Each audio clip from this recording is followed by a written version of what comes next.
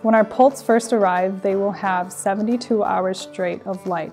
That will allow them to have enough time to find food and water, as well as get comfortable and relaxed in their new home.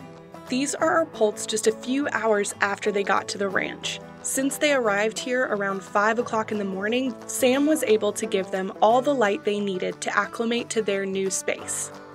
After that point, we'll slowly introduce them to darkness by giving them gradual 1 hour of darkness every couple days.